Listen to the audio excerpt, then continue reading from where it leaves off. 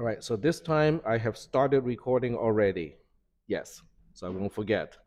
Fortunately, last time I was just, kind of talking about a lot of things that are not directly related to the class, so we didn't lose out a whole lot of actual content. All right, so let's put this one into view. There we go. And all right, so I am debating whether to work on the exam on the tablet or whether to work on it just using a notepad. I can do it either way. And why is this not letting? Okay, there we go.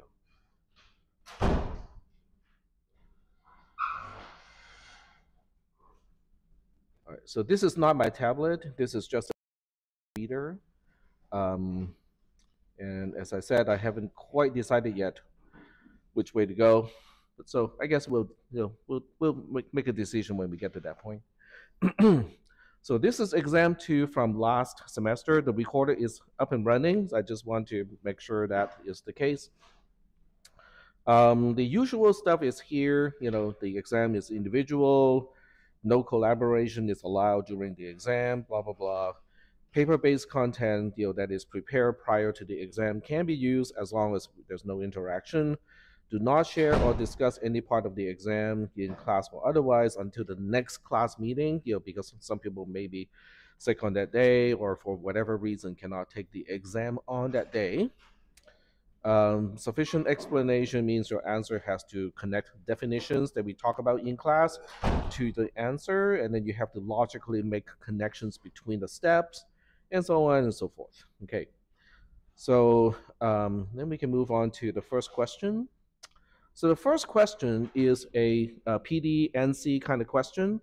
And the circuit is usually something that you may or may not have seen. Okay, so I'm not testing whether you can regurgitate from the lab. I'm trying to test whether you can reapply the techniques that you have learned from the labs. So what you need to focus on are the techniques, not so much, exactly. Okay, I'm just gonna dry practice the same circuit over and over again. That may not be very helpful. Okay, so in this case, we do have a few, steps. So the first step is, B and G, whatever they are, I'll show you, are both zeros, and then one transitions to a one, then the other one also transitions to a one, and then finally, this one, transitions from a one back to a zero. So that's kind of how the question is set up. The rest of this is really just talking about how to track things, things that you should probably know already by this point. But since you already have this exam since about a week ago, so I'm assuming that all of you have read the exams a little bit at least, and hopefully you have tried out how to answer these questions already, because that's actually going to be helpful in terms of understanding my explanations today. So what we'll do is we are going to take a look at the table. So this is not really the best format, because I think it's hard for me to fill in these things, using the PDF reader. So I think what I'll do is I'm going to bring this, on my laptop, on my tablet, and then I'll use the tablet to fill in these particular columns. So give me a second here to prepare for that. Okay.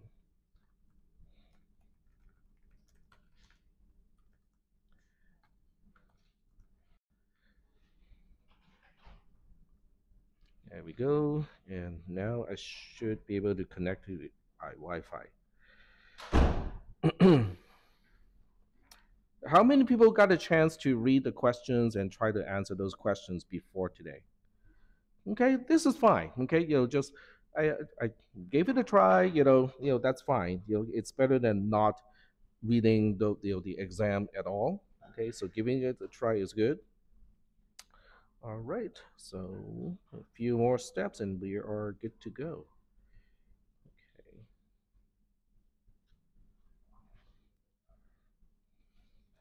Yeah, the software on this tablet is also not very stable. So we'll see whether it makes a connection or not. Nope. All right. So if it doesn't make a connection, typically I need to reboot, the tablet. So this might take a minute or two. So let me go do a restart. It doesn't take that much time.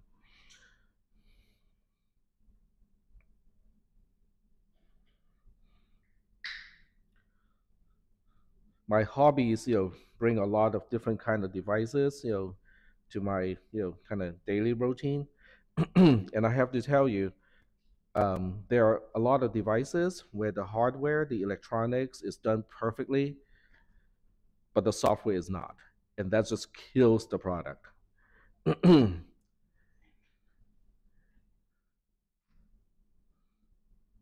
kind of emphasizes the importance of software development. All right, so I'm hooking up to the Wi-Fi again. Okay, that's all good. And we share the screen and see whether this can see it or not. Nope. Huh.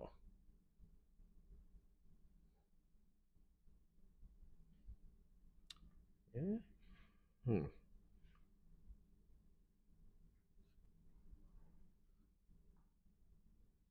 Yep. 10 10 01 80 80. Well, maybe it's on the PC side.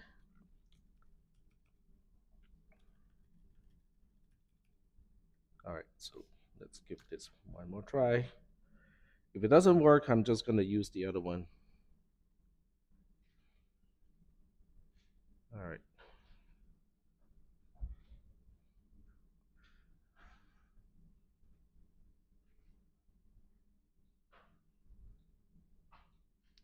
Okay. All right. So go back here.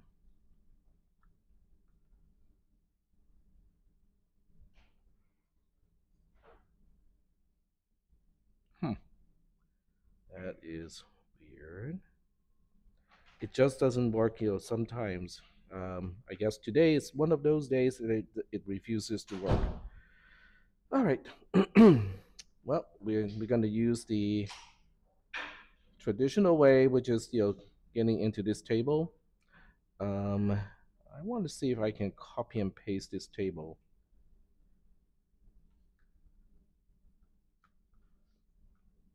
So copy and open up a spreadsheet. And I can put that spreadsheet to where you guys can see it too. Give me a second to navigate there.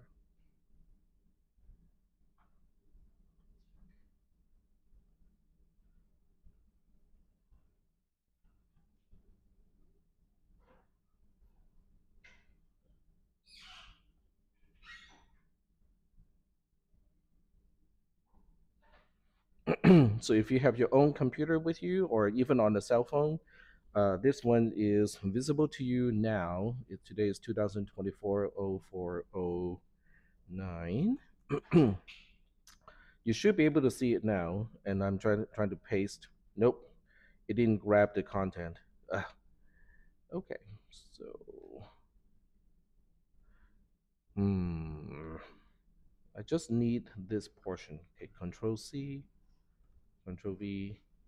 Nope, doesn't like it.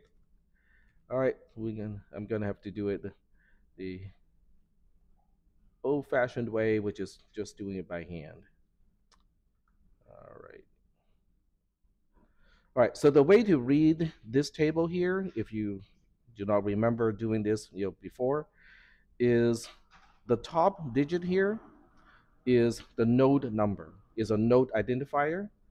The This is the name of the component, and these are the ports of that component.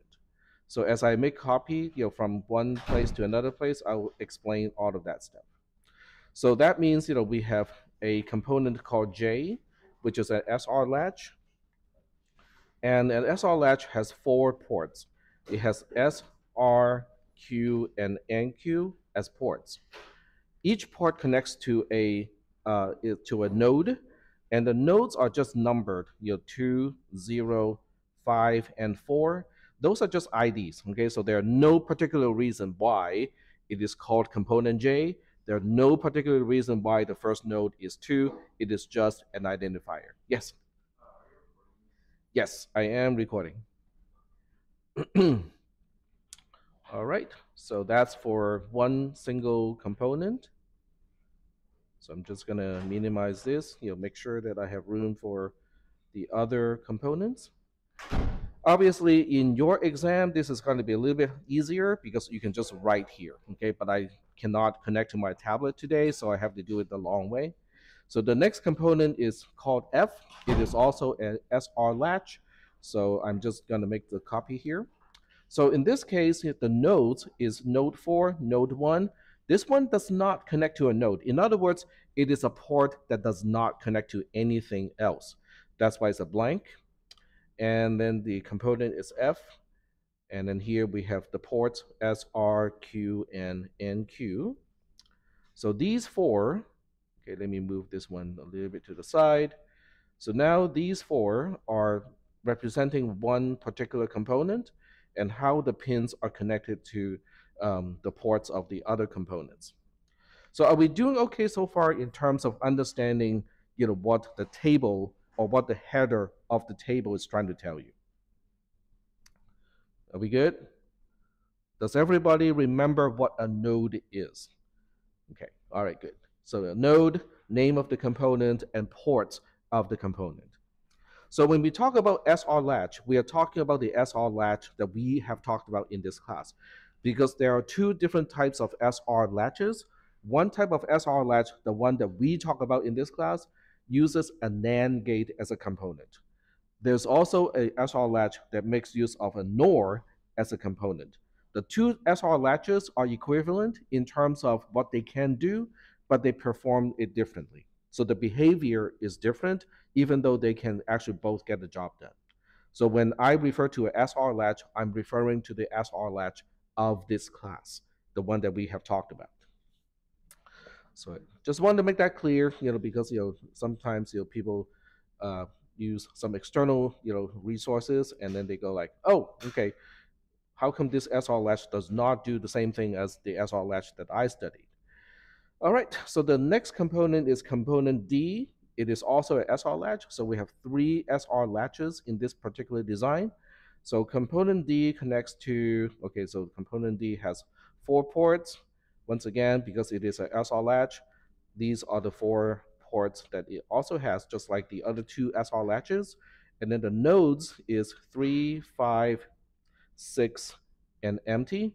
So this empty, once again, means this particular port, which is port NQ of component D, is not connected to anything else. It's just an output port that's just like, okay, I'm outputting something, but nobody seems to care about what I'm outputting. So that's what a blank is. So the blank should never lead to any further tracking, because its output nobody cares about. All right, so we only got a few more. Component A is I think it's a NAND gate. I cannot remember, so we have to read that, in just a little bit. So, is a what? Is an OR gate? Okay. So it has 2 inputs, in 0, in 1, and has 1 output. And then the node numbers that each port connect to is 3, 1, and 2. So that's the component A. And then we just have a few more ports to specify. Those are input ports and output ports. And we have B, H, and G. So we have B, H, oops, okay, wrong row, never mind. B, H, and G. So these correspond to, these are just ports. 2 of these are input ports. 1 of these is an output port. It will be clear which one is which one, because in the text earlier, it describes how we change the input point pins, and then the only remaining one is the output port. So once again, shrink these a little bit so it's doesn't take up as much space.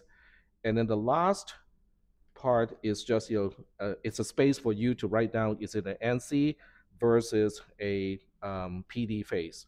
So that's that's the column where we can say PD, ND, PD, ND, and so on. PD, NC, sorry, PD, NC, PD, NC, and so on. All right, so now I can sort of toss this away, but before I do, I'm just gonna double check and make sure that I got the ports right. So this part talks about what each component is. So F is a SR latch, A is a OR gate, just like what you said.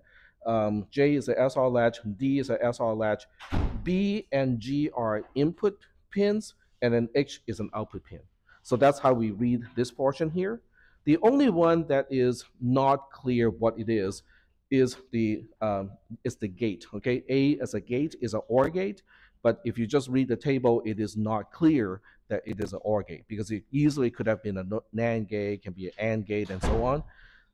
But the SR latches are pretty clear because only SR latches have those 4 specific ports. SR are inputs, N and NQ. I mean Q and NQ are output ports of an SR latch. All right, so now we are ready to deal with this. And the first thing we need to do is to make sure that B and G are both starting with zeros. So that's the first thing we need to do, is look at B and G, and they are going to start with zeros. And always start with an NC. In other words, we want to understand the connectivity of the input pins and understand where they go based on node connectivity, which translates to actual conductors on the circuit board. Okay. All right. So to track that down, you just have to track the numbers. In other words, this one connects to node 0. So everything on node 0 would update to a 0. Okay. So now we just kind of look it up here. This is another node 0. So this, as an input pin and as an input port, is going to change to a 0. And now we look at node 1. Node 1 is also being changed to a 0 because G is an input pin. So when we change that input pin, everything connected to node 1 would also change to a 0. So we have this one here. Okay, it is going to be a 0. And we have one more here that should also change to a 0. Is that okay? So in your lab, remember the PD NC lab? So in that particular lab, the spreadsheet used color coding because most of us can differentiate between those colors. Like 5 or so is okay. In the exam, okay, the reason why I switched from color coding to actual numerical value is not because I don't have a color laser printer. I do have a color laser printer. But to differentiate up to 7 different colors is not possible. It's not feasible for most people. Even if you're not colorblind, it is still difficult to differentiate between some of the colors. And that's why I do not want to use color coding in the exam. Numbers, everybody can read a number and go like, okay, I just have to locate all the columns with a 0. I have to locate all the columns with a 1. So it makes it kind of easier that way. Question? Nope. Okay. Yep, go ahead. Mm-hmm. Instead of putting all of the zeros on the same row, if I'm not mistaken, we had it broken down to we had the zeros to follow. Nope, we had the same thing, except these are boldface. Basically they are the origin. These are the first 2 that got changed because these are input ports. But everything that the input ports are input pins are connected to, they would update on the first NC row. Yeah, that's in the lab too. Yep. So the next row is going to be a PD, propagational delay. So do you guys remember what to do on a PD row? What do you look for on the row right before the PD row, and what do you do when you do find stuff? Okay, so what are we looking for? How do we start to work on the row that is labeled PD. Component or gates, yes. Okay, very good. So we are looking for things where the input ports have changed. With SR latches, the S and R are the input ports. With the OR gate, in one, in zero are the input ports. So we are looking for those specific columns and ask, are we seeing some changes? So we are seeing a change here because before this, they're all question marks. So is that what you're referring to? You know, that we started with all question marks? Okay, fine. We'll insert one additional row and just fill it up with question marks because I think that makes it a little bit more clear of why we see some changes. So we just have question marks for the entire row here. Is that kind of what you're referring to? Yeah. Avery. Yep. Okay. Cool. All right. So we can see, this is a change. Okay. It went from unknown to known, being zero.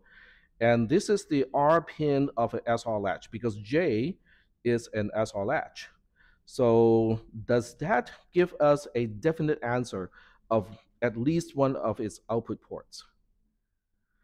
So now you have to remember what is an SR latch. Okay, if the R pin of an SR latch is a zero, does it guarantee any of its output to a known definite state?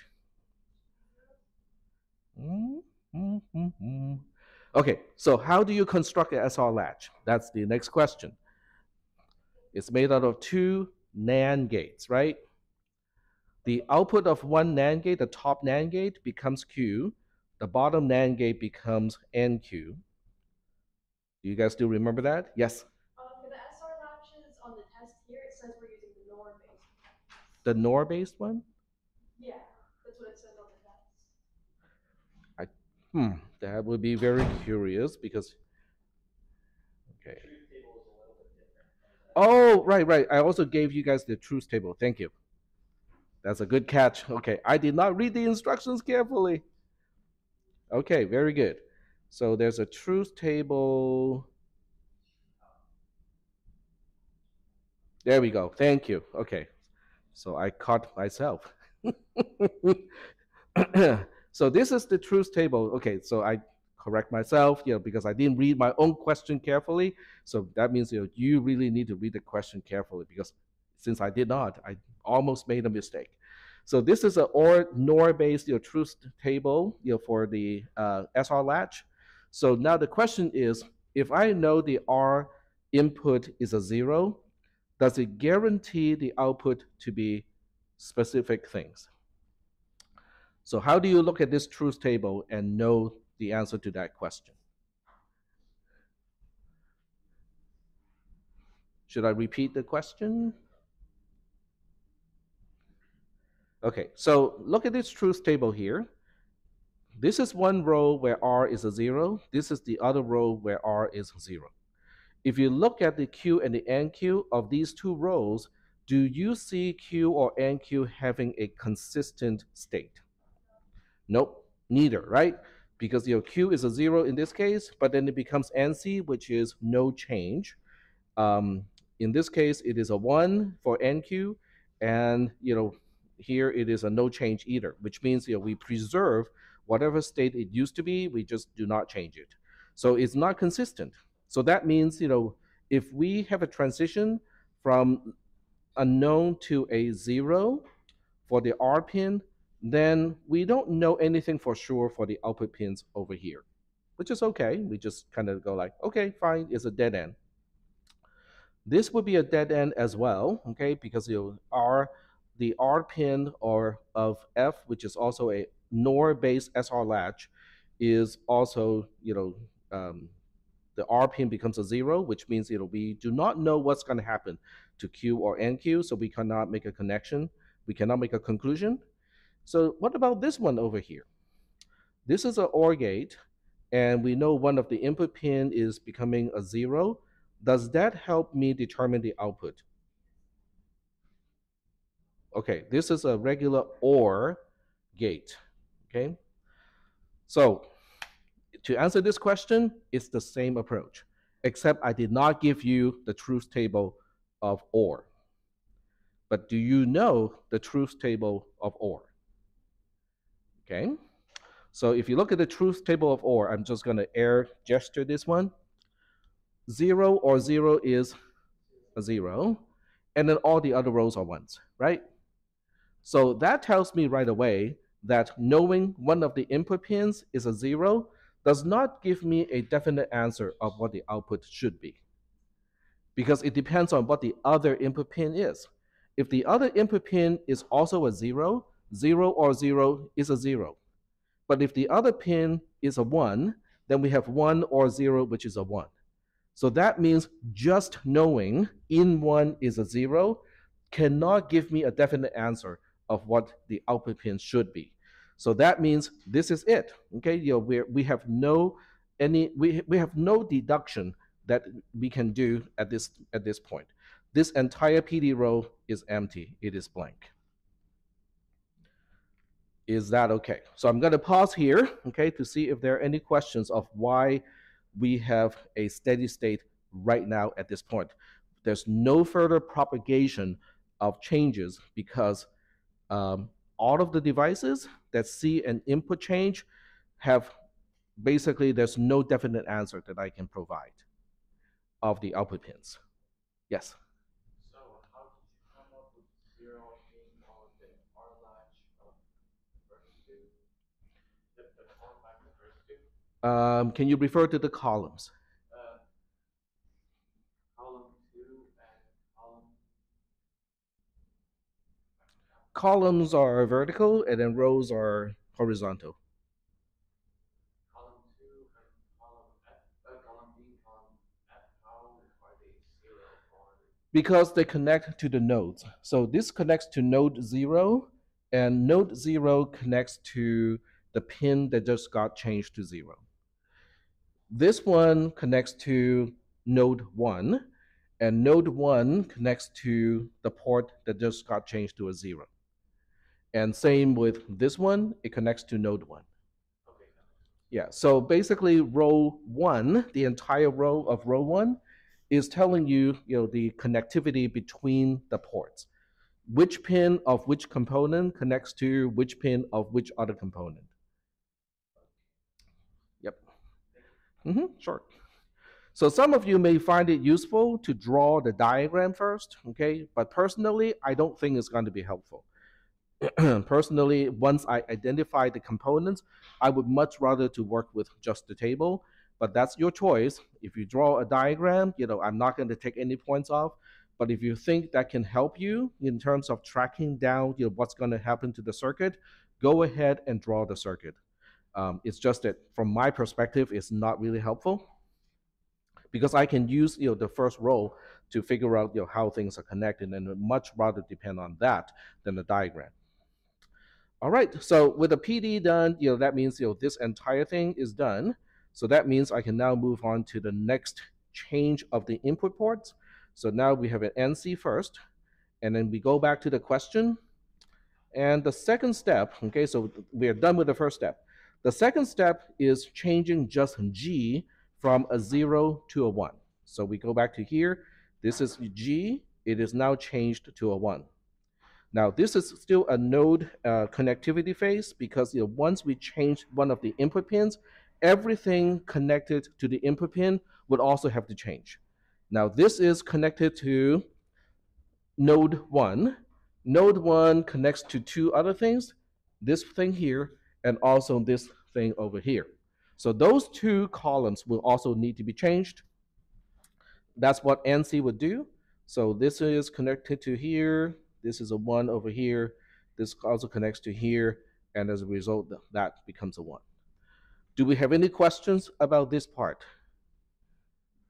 This is based on the electrical connection between the ports. And we're doing okay. All right. So now we move on to a PD, which is propagational delay, or after a propagational delay, what is changed in this circuit? So once again, we look at all the components. that has at least one of its input ports changed, because of the NC row that is right above. So in this case, we only have two places to look. We look at column F, okay, and ask, is this corresponding to one of the input ports of a component? The answer is yep. It is pin R of SR latch F, okay? Now, I did change, our SR latch from the NAND-based one to the NOR-based one. So let's just say that I cannot remember the truth table because this is new to me. So what you do is you look up the truth table that is provided in the question itself, okay, which is at the beginning here. And then you ask, if the R pin is a 1, does it guarantee the output to be a particular state? The answer this time is yes, because when you look at this row, which has input pin R being a 1, the output pin NQ is a 0. When you look at this one, it also guarantees NQ being a 0. But Q, on the other hand, is not guaranteed, because in this case, even though R is a 1, Q is a 0. In this case, even though R is 1, Q is a 1. So I cannot guarantee the state of Q, but I can guarantee the state of NQ being a 0. So that means I can now say for sure that column H is going to change from a unknown to a 0 here. I'm going to pause and see if there are any questions about this. In terms of components, the NOR-based SR latch is new, but that's okay because I gave you the entire truth table also, so you can rely on the truth table. In terms of the mechanism of how we track down the changes, it's the same as your lab. The PD-NC lab did exactly the same thing, except it worked on a kind of smaller and simpler circuit. Are we still doing okay so far? Do we have any questions? Okay, if there are no questions, then we move on to the other pin that also got changed. This also got changed because it used to be a 0, now it is a 1. It is a transition, which means I have to look up and ask, this is in one of the component called A. A is a OR gate. If I know one pin of an OR gate is a 1, does that guarantee a specific output for that particular gate? Okay, I see a lot of nods. What should it be? It should be a 1. Very good. So that means at this point, I can guarantee now that is a 1. So that concludes the PD because both components that got at least one of the input pins changed. I can now guarantee the output is changed. So after a PD that is non-empty, this is a PD row that is non-empty. That means I have to go through an NC next because the output port of a component just got changed, which means electrically speaking, everything that connects to the output port that just got changed, all of those other things also need to be updated in the next NC row. Is that okay? Okay. All right. So now we look up, we track down one at a time. We track down this one first. This is node 3. So that means everything on node 3 should become a 0. So now we just have to be very careful to go through everything in node 3. So this is the next one, okay? It should get a 0, but over here. This is also node 3, so it should also update to a 0. And I think those are all the node 3s. This one, on the other hand, is on node 2. So now we have to locate everything on node 2 and update all of those to 1s.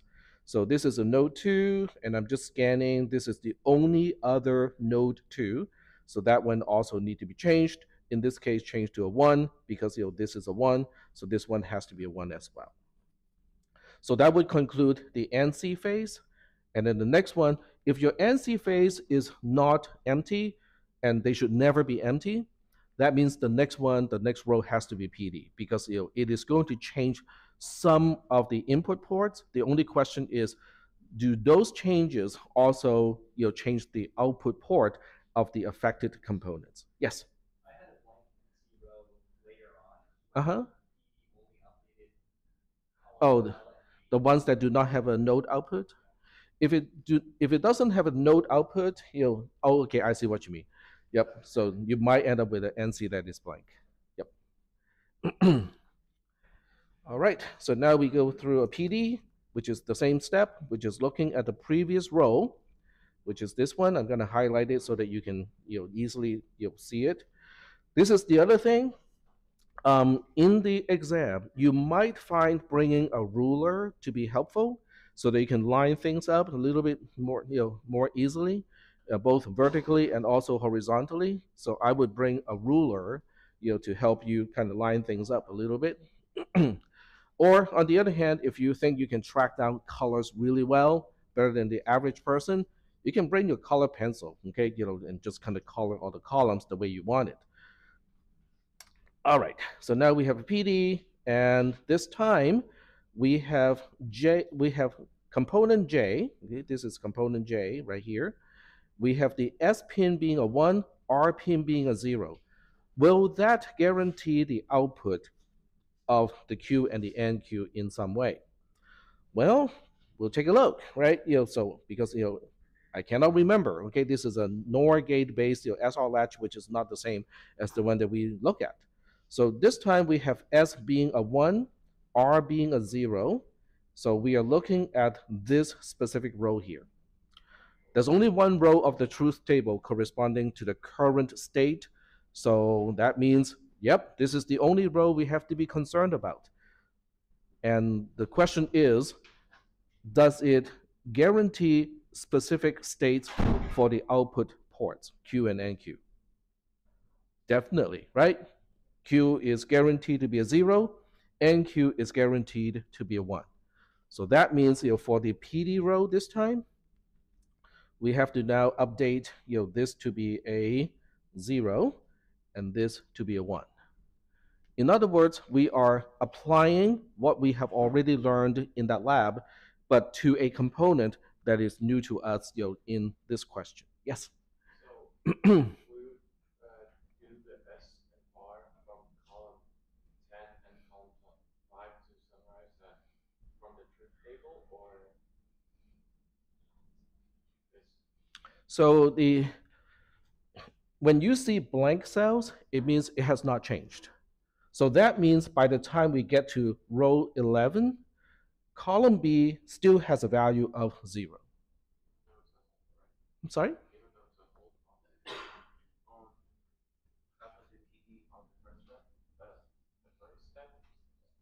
On the first step. You mean row 2? After the steady state. So the steady state is on row 6. But all the state from the previous step continues. In other words, all of these states here, they keep going until they're changed, which is the same thing as what you did in the lab. So in that lab, all the states of all the different ports continue, on the different steps. The only thing that got changed between the steps are the input pins, or potentially up to one input pin, right? Seldom make changes to both at the same time. Usually I make change to only one at a time. All right, so that takes care of component J. So now we move on to the other components that have at least one input changed. So the next one is going to be component D, because S just got changed to a 0. So as far as component D is concerned, the S pin is now a 0, but the R pin is still an unknown. So that means we are looking at these two rows in the truth table, and these two rows in the truth table says, well, the output pins Q and NQ kind of depend on what R is. But since we don't know what R is still unknown, so that means we still cannot make any definite conclusion of what the Q and the NQ pins should be. So that means we really cannot know anything about these two. It's inconclusive. But wait, we are not done yet, because we also have a 0 here. This 0 corresponds to in 0 of component A, which is an OR gate. The OR gate already has one of the input pins of being a 1, so that means this is not going to change the output. The output will continue to be a 1. If the output continues to be a 1, we do not write a 1 here, because it's just continuing with whatever it had before. So there's no update on this particular cell either. Is that okay? Does everybody understand the rules of how we update the cells in this table? Yes, no, maybe. Okay, we'll see a lot of nods. Okay. And everything is being recorded right now, so we are good with today's lecture in terms of recording, unless something happens terribly to my computer. All right, so that means we are done here. But since we do have two updates over here, that means the next phase is going to be another NC, because these two output pins, one connects to node 5, one connects to node 4. So that means everything connected to node 5 need to become a 0. Everything that connects to node 4, they need to become a 1 this time on this NC row. So we're going to locate 5 first. Okay, so locate 5. Here's a 5 that needs to be updated to a 0. And there are no further 5s in terms of the node numbers. The next thing is to locate the 4s. Everything that are connected to node 4 need to become a 1. Here's a node 4, so that needs to become a 1. And there are no further node 4s, so that should conclude this particular NC phase. And then we switch back to PD again. So now we look at this particular thing one at a time. Okay, so always process one at a time. So at this point, for component F, we know that the S pin is a 1. We also know the R pin is a 1 as well. So that means both are 1s. Do we know the output? Go ahead. That the output for that one should be 0, 0. They should be 0 and 0. Very good. Yep. So Q should be a 0 and NQ should be a 0 for component F. So this is what we're going to conclude in the PD, and we basically update this to be a 0, like so. And this one, even though it is a 0, but it was a 0 already, so it's not a change, and that's why we don't put anything here. Is that okay? Because that is important, because that depending on whether, in this case, a PD row has updates, it will determine whether you need another NC or not. Because if a PD row is blank, then you are already at a steady state, which means there will be no further NC row. You are done with that particular step. Are we doing okay so far? Okay. So we are done with that one. And what about this one over here? This is corresponding to R of component D. At this point, component D has both S and R being zeros. So when the S and R are both zeros, the outputs are NC, which means no change. So that means whatever these two are, which are unknown, they continue to be unknown. In other words, we do not update these two because they continue to be whatever they were before, which are unknowns. Is that okay? So does everybody know how I came up with all of these answers, to all these cells based on the truth table that is provided to you of a component that we haven't seen before? So we good? Okay, all right, excellent. So that means we have another NC again. Okay, so here's another NC. So this is what you were talking about, where the NC itself is blank. The reason why it's blank is because in the previous PD, it corresponds to a port that does not connect to anything else. There's no node ID corresponding to this port, which means it doesn't connect to anything else. If it doesn't connect to anything else, it can change all it wants, but it won't necessitate another NC because NC only connects a component based on connectivity of the node. If it doesn't connect to a node, there's nothing to propagate. So this NC is now a blank, which means we are done with the second step. So we can now move on to the third step. The third step is changing B from a 0 to a 1. G is maintained, so we don't want to change G. So we just look up B and say, okay, this is now an NC, and B is now changed from a 0 to a 1. And I usually boldface the 1 because it is corresponding to a step. I know you cannot really boldface, when you're handwriting, so you don't have to boldface it. But since I have the ability to boldface it, I just want to use the same standard as um, uh, in your lab earlier in the semester. Are we doing okay so far with this? All right. So with an NC, we look at the input port B. It is at node 0. It connects to node 0. So we look up all of these things, and the only other thing that connects to node 0 also need to be updated the same way. So, and this is why I said a ruler would be helpful, because a ruler will help you locate exactly what cell to update. So this one will also update to a 1 because it is also connected to node 0. And then we have a PD, okay, because after an NC, we always have a PD. And this is when I am going to use a particular spreadsheet feature so that I can maintain the first few rows in view while I scroll the rest a little bit, as little as I can. Okay, so I just have to scroll up once, but that's not easy because I think that's the quantum that I can scroll, because of the control. Okay, but I think we still show enough to answer the question, because at this point, component J, which sees one of its input pins being changed, now it has both input pins being ones. The question is, am I going to observe any change to the output? So looking up the truth table, which is provided in the question itself, we should see both Q and NQ being 0. So Q is already a 0 at this point. There's nothing I need to write down.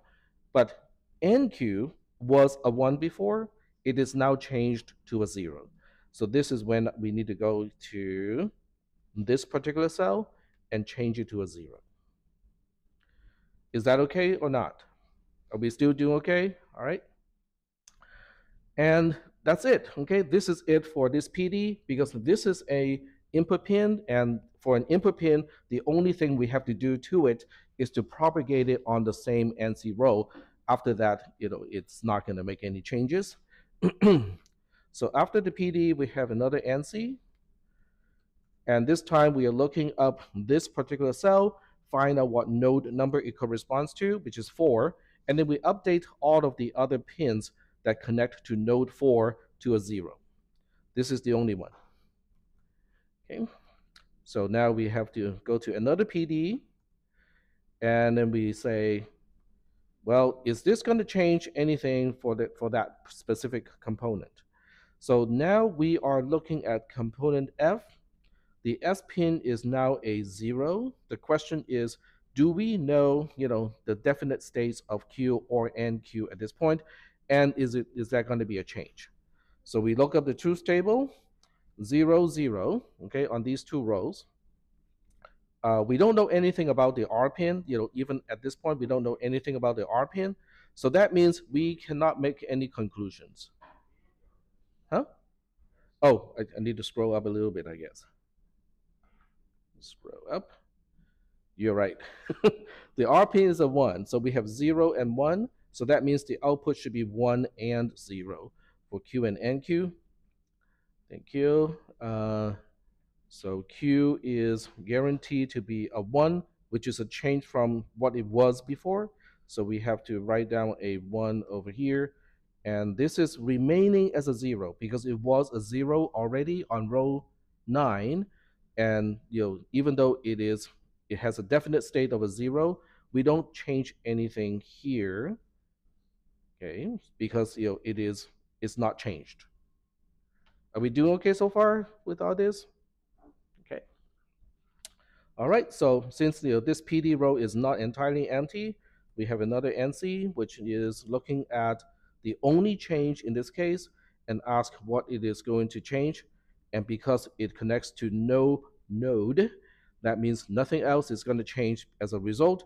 So this NC is empty. The entire row is empty, which means we are now ending the third step of this question. And we are moving on to the last step of the question. The last step is changing G from a 1 to a 0. So it does get a little bit difficult for me to show because I have to keep scrolling. So that means it's a little bit harder for me to track the latest change to each cell. So in this case, G is changed from a 1 back to a 0, and it is on node 1. So everything on node 1 should become a 0. So this is on node 1, it should become a 0. And this is also on node 1, and it should also be changed to a 0. This is the origin of all the changes. I'm going to make it boldface. Are we still doing okay? Yes? Okay. So I think at this point, there are two things you might be thinking about. One is, this is boring. Okay, because we're repeating, we are basically applying the same mechanism over and over again, looking up the truth table, determining what is changed, and using the same rules to update the cells. So if that is what you're thinking, congratulations, you're getting it. Okay. On the other hand, if you're having some difficulty understanding what we are doing, then I would suggest you to redo the lab for the NCPD lab, and then also possibly to rewatch this part of the video of today's lecture so that you kind of pause all the steps and then think about, what are we doing? Why are we doing this? How does this relate to the lab that we have done already? Okay, so moving on. So at this point, we know for this component F, both inputs are zeros. And if both inputs are zeros, the outputs do not change. So we know component F is not going to give us anything for the next PD because it is just maintaining the states for the output pins. And then this 0 may be useful. It all depends on what is in 0, okay? Because this 0 corresponds to in 1, which means for the OR gate, one side is a 0. So we kind of need to look up what is in 0 at this point. And in 0, last time we changed it was a 0. So that means it is still a 0 at this point. So 0 or 0 is a 0, which means I need to think about whether to put a 0 here, because if it is already 0, I don't want to put a 0 here. But if it was a 1 or a question mark before, then I need to update it to a 0. So I have to scroll a little bit. It was a 1, so that means we are updating it to a 0. So that's why we have to put a 0 here. This is where the paper version is going to be easier, because you just look up the row, look up the column, and go like, oh, okay, we have a change. But in here, I have to scroll up and down, so it makes it a little bit harder to follow.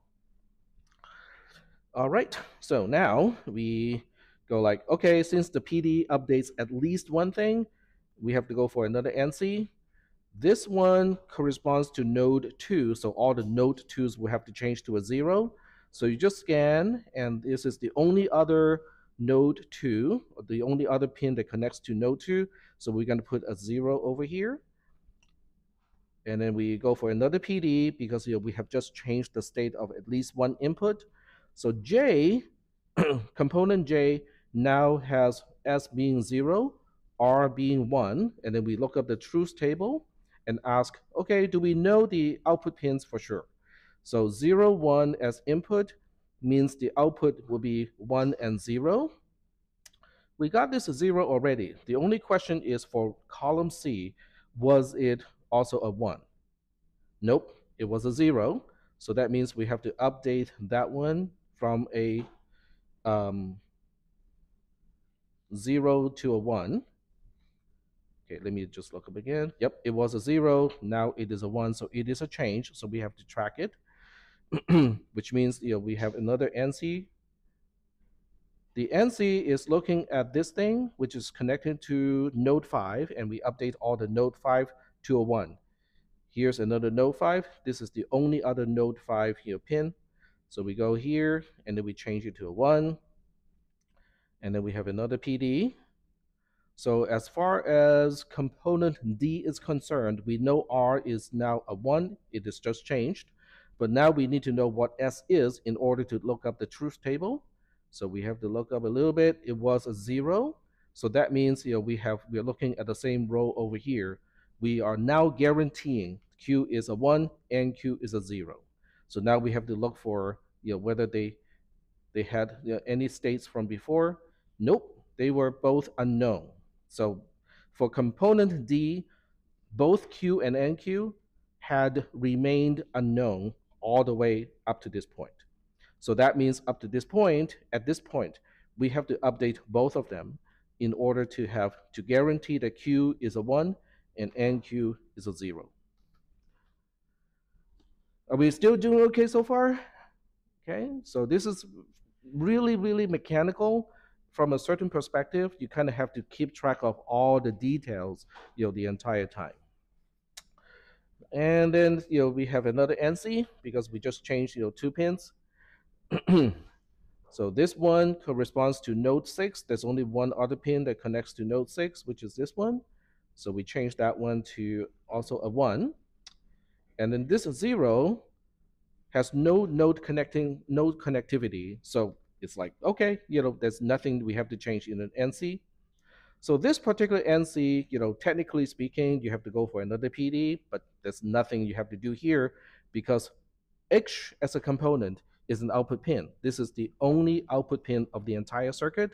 When you change an output pin, whatever outside of this circuit that connects to the output pin, they're going to have to do something. But for this component, we are done, okay? Because the output pin does not change anything else in the circuit that we are analyzing. So we are done with this particular step as well. And since this is the very last step of the entire thing, we're done with question number 1. Do we have any questions about question number 1? I had a question on the test in general. Yeah, go ahead. Do you remember if most people in class finished it? I cannot remember. I can look it up. The class still has about 50 people, so that means I'm going to take the 5th highest score and turn it into the new 100%. So that is still in effect for this class. Yeah, it just seems like a pretty long problem. Well, that's because I'm explaining all the steps. But you also know how to do it for sure. You should know how to do it too because we did the lab. The lab is the same thing. You haven't had the practice, yes. Yeah, we haven't had the semesters and semesters. But I don't remember anything from prior semesters.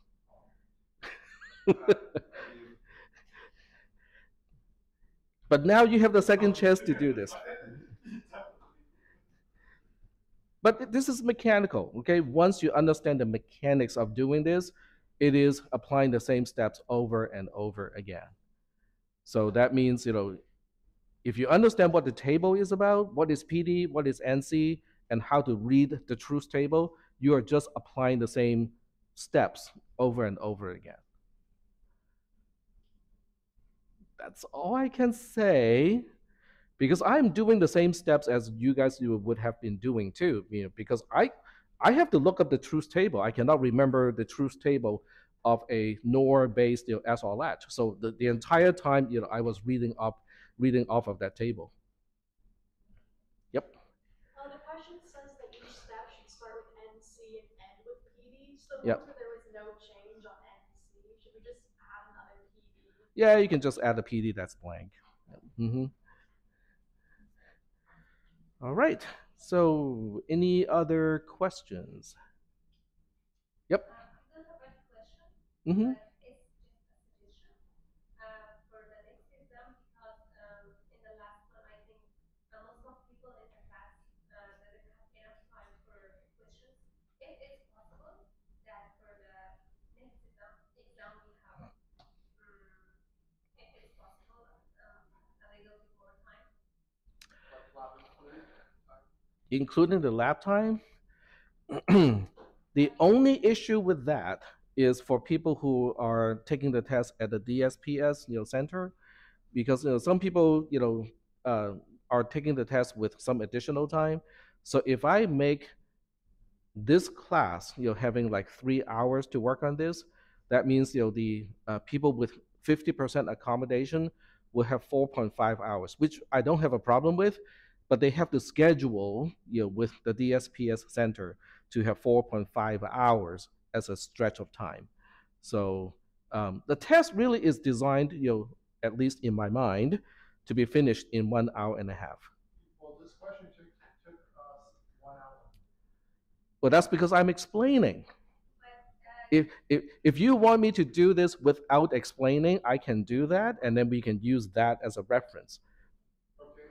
Okay. I don't think you want to go there because that's going to be like, oh, I think 3 questions is too short. Let's add some more questions to the whole thing. Yes. Others just like 30 minutes. So an extra 30 minutes. An extra 30 minutes? Well, it kind of depends on what questions you're going to get. And I don't even know that because I haven't made up the questions for you guys yet. So I cannot determine how much time you're going to need if I don't even know what question I'm going to ask. I just know that there'll be 3 questions. That's all. Yep. So for a question like this one, if we don't put PD on I still need to be. It has to be clear which one is which ones, and it doesn't take that much time to write down PC and ND, and PD and NC. So I would just kind of write that down. I always said like you have to put PD after every NC. If you like say forget about that. Oh, yeah. If the NC is blank to begin with, and you don't have a PD that is also blank after that, that's fine. All right. All right, so we're gonna move on to the next question. You have a question? Yeah, so like I had a suggestion. So like you have said that you can't include the last time because then we have to repeat the time for the cases. So we can reduce the number of questions. So we can complete the exam in 1 hour 30 minutes, and then we have some time for reviewing our answers as well. Suppose in one line I'm making a mistake in the sensitivity table, then I have to redo it again. So for that I need some time, right? So if we reduce like we'll make smaller questions, not that much I less. will think about it, but that's all I can promise. It's still up to me to decide, but I'm taking your input into consideration. And no, that is not a chat GPT answer. My student is asking me blah, blah, blah, and blah, blah, and blah, blah. How should I answer that question in a gentle and collegial way? I will take your input into consideration. Thank you for your input. I really appreciate it. Hmm?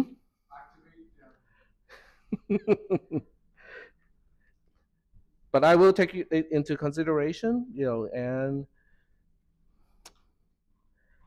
I can also, kind of copy and paste, the questions into ChatGPT and ask, how much time do you think, people would need to answer these questions?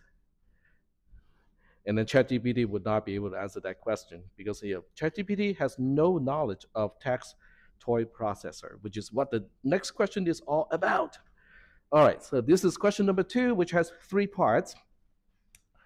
For 50%, what is the RTI description to describe the behavior of TTP according, okay, to, okay, there we go.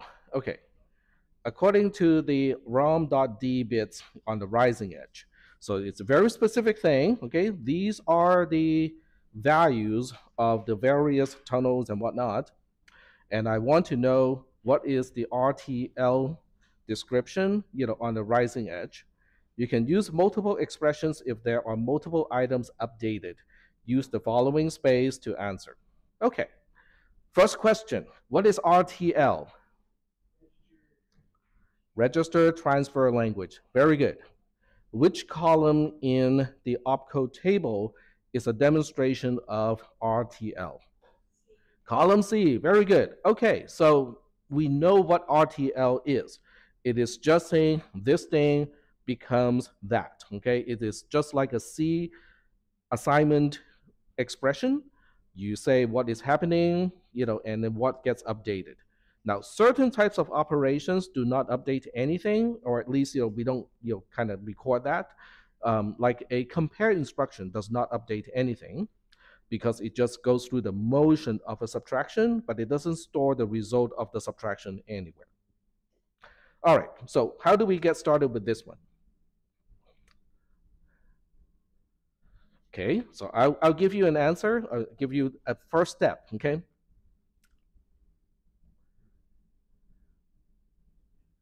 That is what you start with. Now, you can use mine, okay? But I would actually suggest you guys to print your own. Then you can use color highlighting to highlight the thing however you want, okay? You can highlight all the registers because only the registers and RAM are the things that can either be updated or provide a value for other things to update. In other words, they are more important, much more important than the multiplexers, the demultiplexers, and everything else. So I would suggest that you do your own printout and then highlight it and comment on it the way that you want to highlight it. Okay. Otherwise, you can use the one that is provided in the exam, but it's blank. Okay, it doesn't have any highlighting, it doesn't have any commenting. So that's up to you to decide. But I'm telling you ahead of time that you can do better than just this. All right. So now we go back to the question, and then we try to analyze all of these things. All right, so we analyze this line by line. Okay, that means RAM is being selected, RAM is active. This means RAM is being read. Something else is using the D port probably to update something. RIMUX is 0, but RIEN is a 1, which means one of the 4 registers in the register bank is being updated. RI cell is a 1, so that tells me register B is getting updated. So that tells me immediately, right away, I can write down the answer. I'm going to use the same sheet over here, since it's already here. I'm going to use sheet 2 to answer question number 2. So this is question number 2, part 1, and part 1 of 1, of question number 2. So I know B is being updated. I just don't know how it is updated yet. I also know RAM is being accessed, it's being read. So I'm going to put asterisk something in here, which means I'm dereferencing RAM, and I would assume that something is using the value of a location in RAM so that it can be updated. Now, is it register B? I don't know yet, okay? I don't want to make that conclusion until I know for sure how everything is connected. But I can at least write down these things that I know for sure is happening. All right, register output 0 EN is a 0, so that means register output 0 is not enabled. Nobody cares about register output 0 of the register bank. So that means this select here is not useful at all. This demux is not useful at all because nobody cares about register output 0. Register output 1 select is a 3, which is basically saying register D is connecting to register output 1 of the register bank. So now I throw that into the mix, okay? So I know register D is utilized. Oh, okay, I just did something stupid. Let's unstupid it. Okay, so I know register D is somewhere, okay, within this. In other words, as I go through the tunnels, I'm throwing things into a bin, okay? I'm looking at things and go like, okay, this is probably important, this is probably important, this is probably important. How are these things interconnected? I haven't figured out yet, okay? I'm just doing this as we go through the whole thing. Okay, so go back to this thing here, continue with all the analysis. So this is probably important, okay, because your register output 1 is probably enabled. So I want to find out what R01D mux being a 1 is going to do. Believe me, when I say this, I mean you can choose whether to do it or not. I cannot remember, okay, what register output 1D mux being a 1 is going to do. So I'm going to have to find it out the same way that you are going to have to find it out, which is looking at the circuit. So I go through the circuit. With your advantage is you don't have to scroll the way that I do, because I will give you the exam paper clipped, so you can just tear out all the pages. This will be side by side with your answer. So I'm going to have to look at register output 1 demux, which is this one here. It's supposed to be a 1. So that means register output 1 over here connects to output 1 of this demultiplexer. So now I have to find out where does that go. So now you have to track it down. So we are looking at this thing here. it goes to this multiplexer, and now we have to look at FC. Okay, so we have to look a little further of what we are doing. So let's go back to the question, which I have to scroll all the way up. You don't have to do this in your exam. Um, ALUEN is a 0, so that means the operation does not really matter because the ALU itself is disabled. The address mux is a 1, so that means we have to look it up because this thing is really important. Okay, so we have to look it up. Address mux is a 1. So you go to the circuit again, and address mux is right here.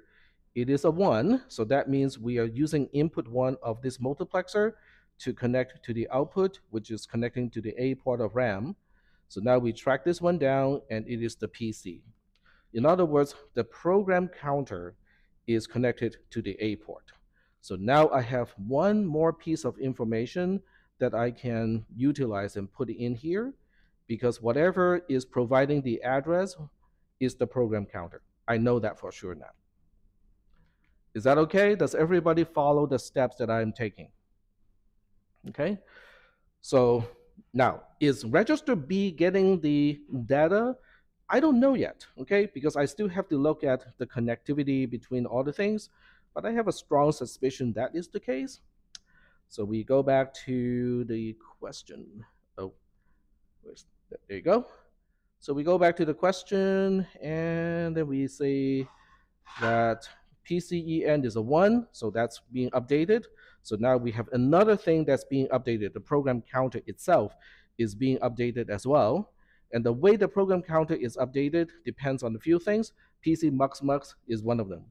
PC mux mux is a 6 in decimal or hexadecimal, either way is fine. So now we have to use that to also help us read the diagram, which is down here.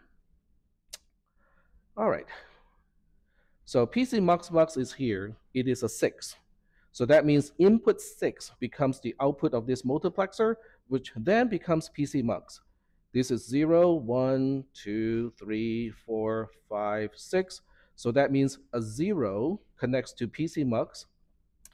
PC mux is here as well. That means input 0 is connected to the output. Input 0 comes from the adder, the auto incrementing mechanism. So that means the program counter is being incremented after this entire thing. So now I can go back to the spreadsheet and say, the program counter is getting auto incremented like that.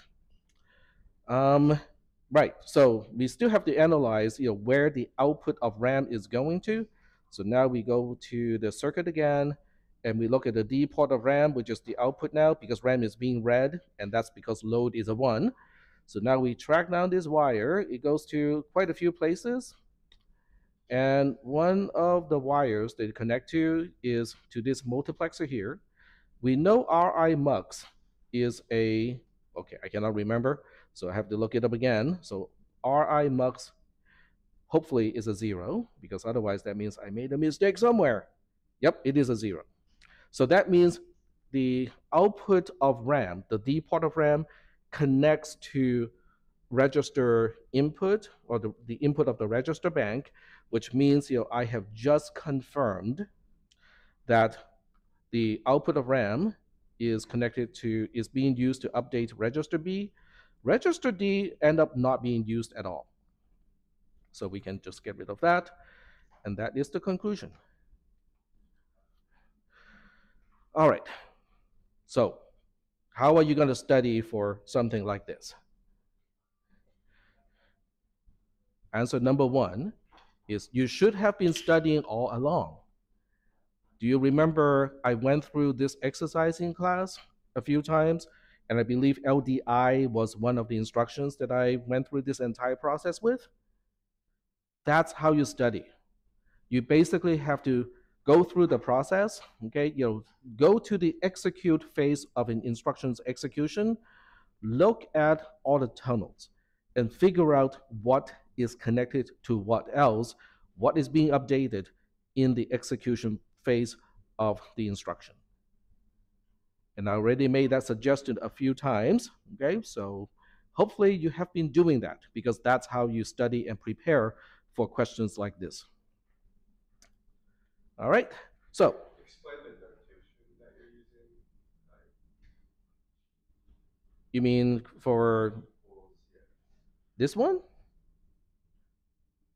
Yeah.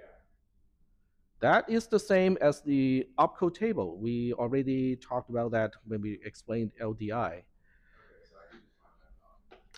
It is the same as the C notation. So the asterisk means exactly the same thing as in C++. PC++ is a post increment operator, exactly the same as in C++.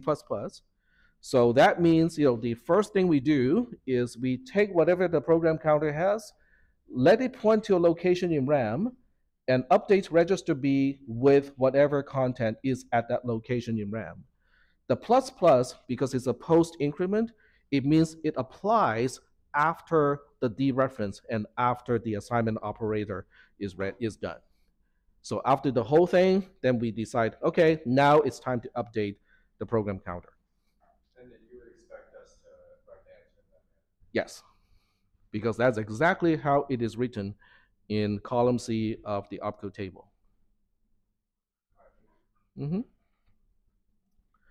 Now, there are alternatives to write this too. Okay, so if you say, oh, I don't like the concept of a post increment operator, then you can go ahead and separate these into two steps, and then say the program counter gets the program counter plus one after that. That would be also acceptable as an answer to this particular part. Is that okay? All right. All right, so getting back to the question, there's a part two. What is the mnemonic corresponding to this RTL description? Okay, can someone tell me the answer to that question? Because I just mentioned it. LDI. Yep, so it's LDIB with something. We don't know what that something is, okay, because all this tells me is whatever is the program counter pointing to is now put into register B, but we have no prior knowledge of what is the content at that location. So the best you can do is to put a question mark over here and go like, okay, we don't know what it is, but whatever it is being put into register B. All right, and 3 is what is the opcode corresponding to this RTL description? And I have no recollection of the opcode either. So I'm gonna have to look it up. I have to look up the opcode table, which also means that's something that you might want to bring with you is the opcode table. So we go here. I look up the opcode table. Okay, well it's all the way back here. All right, so we are looking up LDI, and LDI is right here. It is a 6 followed by a 1, 1, XX. XX is 0, 1 in this case because we're dealing with register B. So we would have 1, 1, 0, 1 over here, which is a D in hexadecimal. So 6D is the hexadecimal of the opcode. But I have to be careful because I have to know whether the answer is supposed to be in hexadecimal. Yep, it is. So 6D is the answer for this part. So let me go back to the question. So this way, the entire question or the answer is logged. So now we specify Q213 is in hexadecimal 60. When you specify an answer to this question and you miss, it's okay for you not to specify the 0x because the question specifically asked for a hexadecimal number to begin with. So I would understand if you do not specify 0x, I would understand it is hexadecimal already. All right. Any questions about part 1 of question number 2? Yes, go ahead.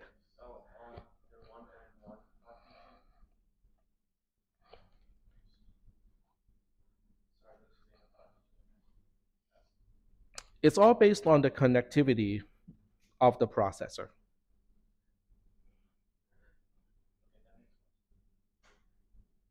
Okay. So in this particular version of the test, it is almost exactly the same thing as what I went through when I explained LDI in the lecture the first time, because we were given the values of the tunnels, and we are trying to figure out what does that do. Okay, but the other format of this kind of question is to reverse the whole thing. I give you the RTL, and then you give me the values of the tunnels. So that's one other way to ask questions in this particular subject. Yeah. Is it possible that you'll ask us what the value of a certain draw rates or just the value of the tunnels? The values of the tunnels. So you don't have to know the bit locations of each tunnel, because that is, I mean, it's hard to track. I have problems tracking that. Are we good so far? All right, good. All right, so next one. Do you want me to skip to question number 3 because there are 2 more questions like this one in part 3 in question number 2? Or do you want me to continue with this one and finish the other 2? Yes. Actually, just curious, is it possible to figure out the opcode without the opcode table? If you have a photographic memory. I'm just worried about students in the past who took this exam and didn't have that table with them. Well, I mean, I usually do the same thing every semester, reminding people what to bring with them. So if they forget, it's kind of like people who forget to bring their pencil. It's like, it's a test and you're forgetting your pencil. It's like, oh. So just don't forget. Print it out, bring it with you every single day until the exam day. That's what I would have done. I mean, I'm forgetful too, in case you haven't noticed. I mean, seriously, I would do that. Okay, every day, as you prepare for this exam, and you have some additional sheets of paper, you go like, okay, I think this is important. Put it in your backpack and don't take it out. Okay, just leave it in the backpack until the exam is over. I would do that. Okay, just because I'm forgetful as well. So you have to find strategies. If you're forgetful, if you have ADHD, you have to find strategies to kind of get around it. And that's what I do. I just come up with strategies to help overcome, those kinds of tendency of myself. All right, so let's move on to. Okay, I cannot remember. Do we want to go through all 3 parts, or do we want to move on to the 3rd question? Yes. Can we go on to question 3 and then come back? Okay, so what about the class? Do you guys want to skip to question 3 and then come back? We got a few thumbs up. Okay, all right. So let's go. Let's do that. I think combined with the lab time, we have enough time to cover the entire thing. The nature of the other 2 parts are basically the same. They just have different instructions, that are being asked. Okay, so this is question number 3, and I have to read the question. Believe it or not, I cannot remember how I asked these questions in the previous semester. You are reminded that the IEEE double precision floating point number interpretation of a 64-bit pattern X is as follows, blah, blah, blah, blah, okay? First question, do you know how to read that expression? Which part do you not know how to read? Now, there's a difference. There's a big difference between not knowing how to read it compared to it's complicated. It's going to take me a while to understand it. So which one is it? A while. Okay. This is nothing new. This is the Wikipedia page equation, which I have already shown. Okay, so this is the kind of thing that you want to know before the exam, because I'm not going to change the IEEE double precision floating point number format. That's the whole point of question number 3 is, do you know what it is? So this is one way to express it. It is no different from the way I explained it in the lecture, that when we talk about the double precision floating point number, what each bit is representing. This is just summarizing the whole thing in one single equation. It's the same thing. Okay? So it's a reminder, just in case people say, but I don't remember the IEEE double precision floating point number. I can just point to this. It's like, okay, the definition is in the question itself. because I don't want to tell people I cannot tell you what it is. So instead of doing that, I go like, yep, I gave you that. I gave you the definition. It's in the question itself. But you probably don't want to have to rely on this equation. You should have known what a double precision floating point number is and how to interpret what each bit is doing in the representation prior to the test. This is just for people who kind of forgot like little things. It's like, but I cannot remember how many bits we allocate to the exponent. You can look it up here. So, all right. So after running through the correct code to implement E10 to E2 for both assignments, we end up with the following structure. So this is after running through the entire thing. So this means, you kind of have to remember what this thing is, okay? It is the structure, the sign bit is a 1, the coefficient is this huge number here, the exponent of 10 is a 0, the exponent of 2 is negative 54. Instead of referring to a member of the structure pointed to by Pn, the following parts simply refers to the name of the member. Therefore, coef means the coefficient of the structure that Pn is pointing to, and etc. In other words, I'm just saving myself a little bit of typing. So the value represented can be summarized as blah blah blah blah. Okay. So this is something that you should also know, because this is what we have done with the positive exponent and the negative exponent homework assignment. We have been trying to preserve the value being represented the entire time, and this is the value being represented. In other words, all the way up to here, there's nothing new. All right? I want to point that out because for people who are looking at this and go like, I have never seen this before, I'm formulating how to say this. You might need to go through the previous homework assignments and the previous lectures a little bit more carefully. Okay, that's basically the bottom line. In other words, okay, as I said, there's nothing new up to this point. Okay, so number 1 says you rewrite coef as a binary number. You can use the notation of 0 dot dot dot 0 to specify a sequence of zeros. In other words, if you have like 32 zeros, I don't want you to write 32 zeros for one simple reason. I cannot count. I don't want to count the number of zeros. So you just use this notation and then indicate the number of zeros represented in this fashion. Okay, so that's all I want you to do. Okay, so how do you answer this portion here? The coefficient is in hexadecimal A38 and then a whole bunch of zeros. How long do you think it should take you to answer this part of the question?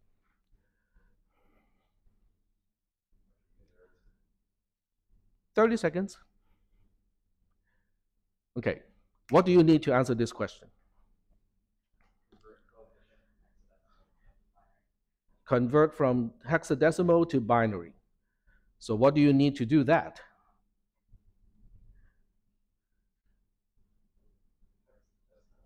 Yep, hex to binary table. Okay, we talked about that table already, so have it handy in the exam. Okay, so one more thing to jot down, one more thing that you want to remember to bring, unless you have it memorized already.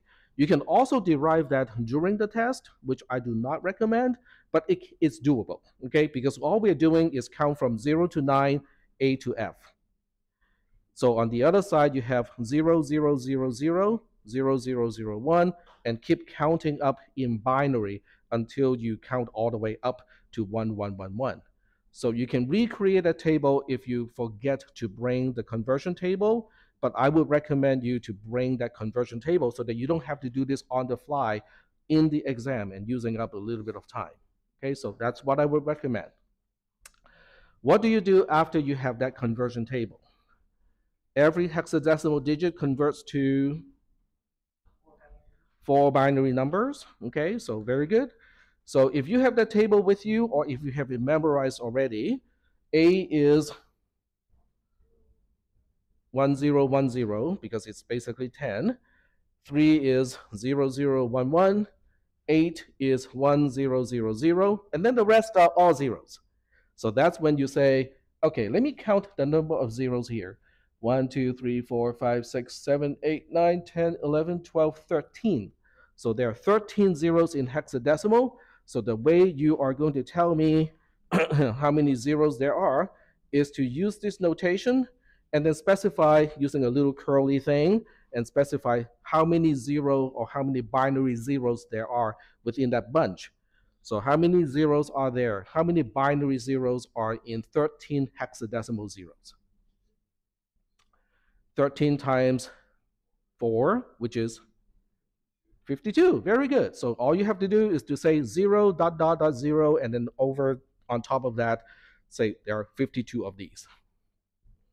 That's all.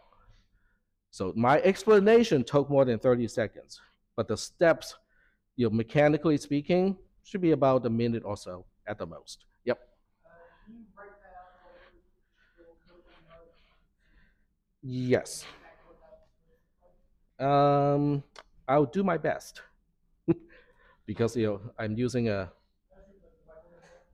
Oh, I can do it on the whiteboard. So I cannot remember the answer already, so I have to go back to the question again.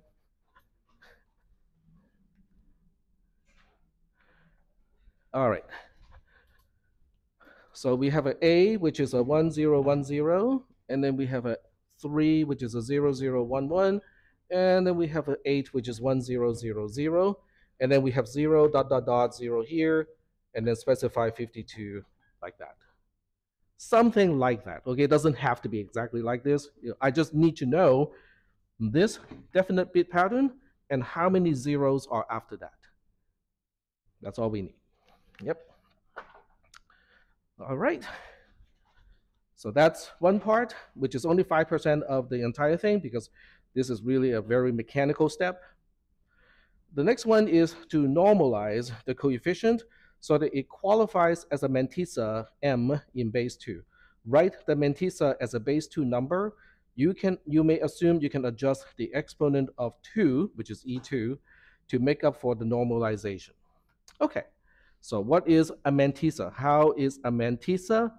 How does it relate to a coefficient?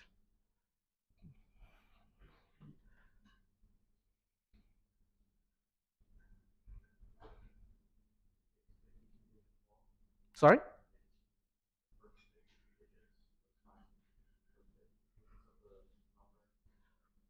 So yep, go ahead. Mm-hmm. Yep. Yep. So basically, a mantissa is a coefficient, but it also has to meet two requirements. One is it has to be greater than or equal to 1, and in base 2, it also has to be less than 2, which also means in your description, that is correct. It would be 1 point, blah, blah, blah, blah. But the only thing you can do to adjust everything else so we are still representing the same value is to change the exponent of 2. So in this question, in this part, it's basically saying you can rely on the ability to do that. I just need to know what the mantissa is going to look like. So the answer to that part, okay, so I have to write down the answer to the first part first, which is on the whiteboard, is 1010 0011 1000, and then a whole bunch of zeros here. So that's the first part. The second part is converting this into 1.0. Okay, I'm going to do it in the easiest way possible. Copy and paste and put a point right here. Oh, okay, I did it to the wrong one. Okay, put a dot right here. There we go. In other words, this question, this part of the question is really asking, do you know what is a mantissa? How is a mantissa relating to a coefficient? That's all it's asking. Are we doing okay so far at this point? Okay, all right. So let's look at the third part.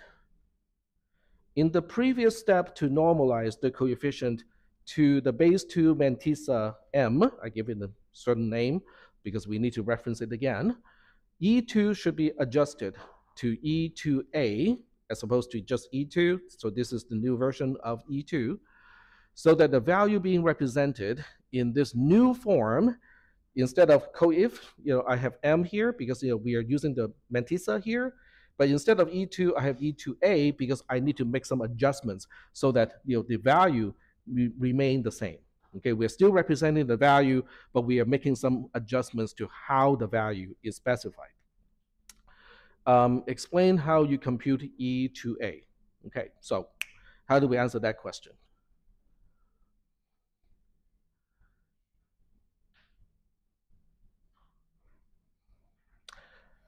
The way you answer this question is understanding where the dot is, where the period is, when the coefficient is just the coefficient. Where is the implicit decimal point when we are just looking at the coefficient? At the very right, very good. So we have the decimal point all the way here. When it becomes the mantissa, where is the decimal point? I'm going to try to use a different color so that we can compare the two. So where I cannot see another dry board marker, but that's okay. So where's the new decimal point? I mean, we were looking at it earlier. Yep. Okay, that's okay. I got it. So the new decimal point is here when it becomes a mantissa. So the coefficient, because the mantissa is really still a coefficient, every time we shift the binary point or the decimal point to the left by one digit, how is the value changed? 2 to the power negative 1, which is 0.5, right? It's halved. So every time we move the binary point by one place, the value of the coefficient is divided by 2. How do we compensate for that division by 2? By increasing the exponent of 2 by 1.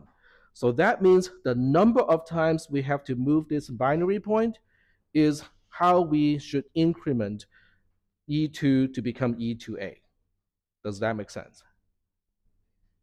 Yes? Hopefully. So how many times do we move it? 63 times. Very good. So that means E2A is E2 plus 63. And we already know what E2 is, so we can actually just go ahead and specify the answer. Thank you. All right. So E2 was negative 54.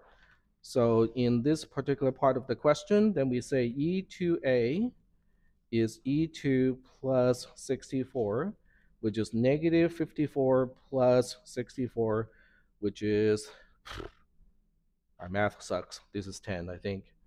There we go. And you probably want to give me an explanation why, plus 63, I'm sorry.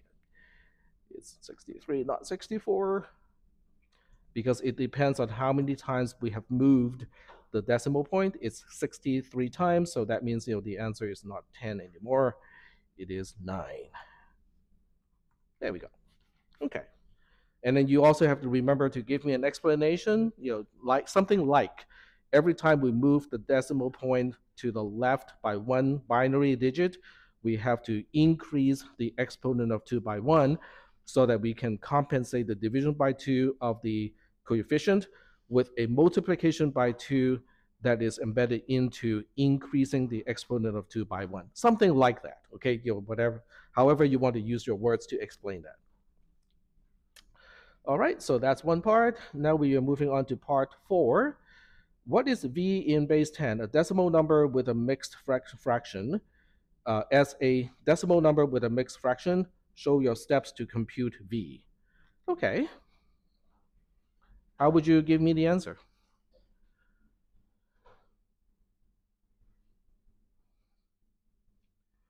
You refer to the equations already given to you. Okay, so we look at the equation. The equation that is given to you is this one. We already know what is m. Sorry, this one here.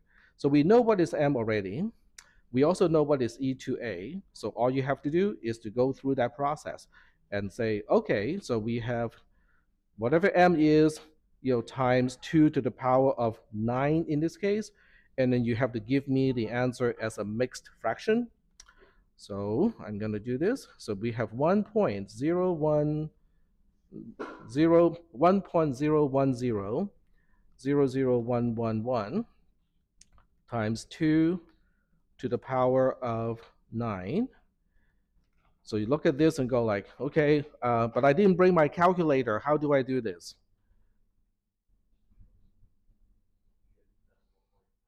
You move your decimal point. Exactly. Because when we multiply the number by 2, we are moving the binary point. I should say binary point because it's not a decimal number. So we move the binary point to the right every time we multiply by 2. So that means we move it 9 times. So we have 1, 2, 3, 4, 5, 6, 7, 8, and then a 9. So that means there's a 0 here and a dot over there. So that becomes 101 000 111. I'm just going to double check and count again. 1, 2, 3. So there are 9 digits right now, and we need one more, and then a point over here. So now you have to convert that into a decimal number. So if you forget to bring your calculator, how are we going to do this? Just add up the powers of 2, right? So we have a 2 plus 4 plus 8.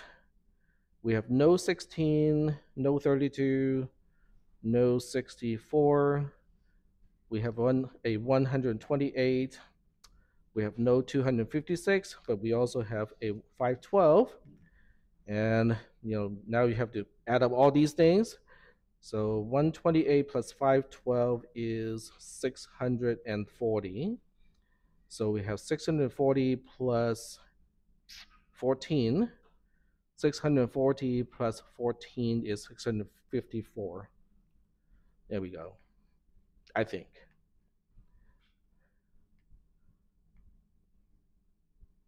Is that okay?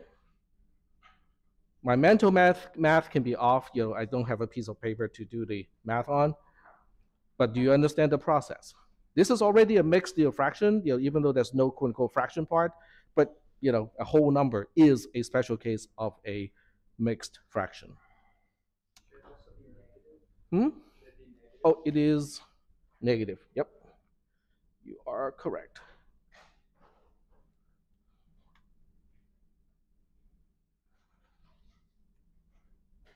Yep.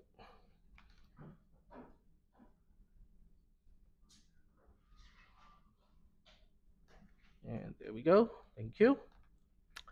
All right. So we are now done with number 4. Moving on to number 5. Now we convert V to a double. We call this the resulting bit pattern X. What is the value of X63? Explain your answer. How long do you think this is going to take you? As long as you say sign. S-I-G-N. So the sign is what? It's a 1 because the value being represented is negative. Okay, so that's it. For part number 5. Okay, bit 63 is a 1. Okay. Moving on to the next one. What is the sub-bit pattern from 62 to 52? Okay. Did we ever figure out that part in the previous portion of this thing?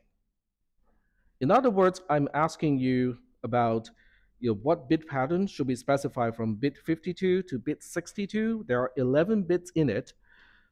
So which part are we looking at in a... The exponent, the biased exponent. We already worked out the unbiased exponent. And what was the unbiased exponent? Okay, let's go back to the answer that we have so far. What is the unbiased exponent? It's one of these things. Which one is it? Hmm? It is the 9. Okay, the 9 is the unbiased exponent.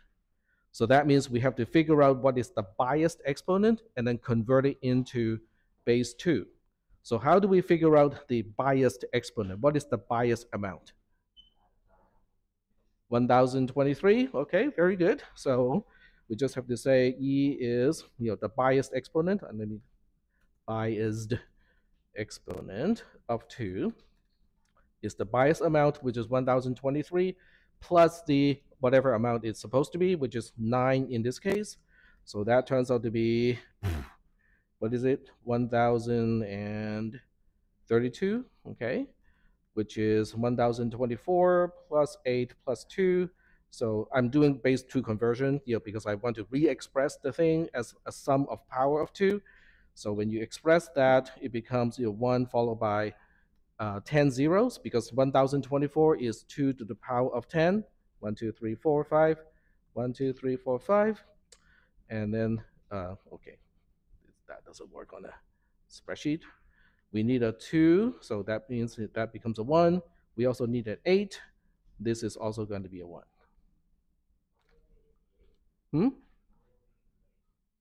Sorry, I cannot hear you.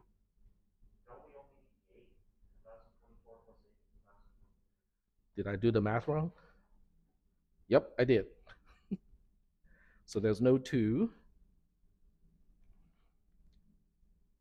You are correct. I cannot do my math. Okay, so there's no 2. There's just the 8. So this is gone, which means this 1 should be a 0. There we go. Thank you.